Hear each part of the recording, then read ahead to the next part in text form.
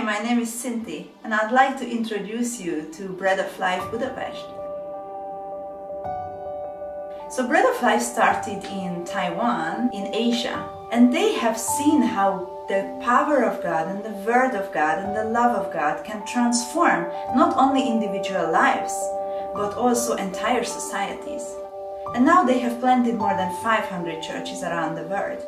And recently they have got a vision that in Hungary there is going to be a huge revival, and it is going to impact whole Europe and the entire world.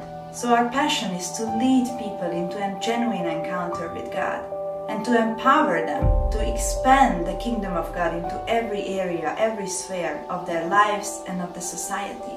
And you can be part of this too.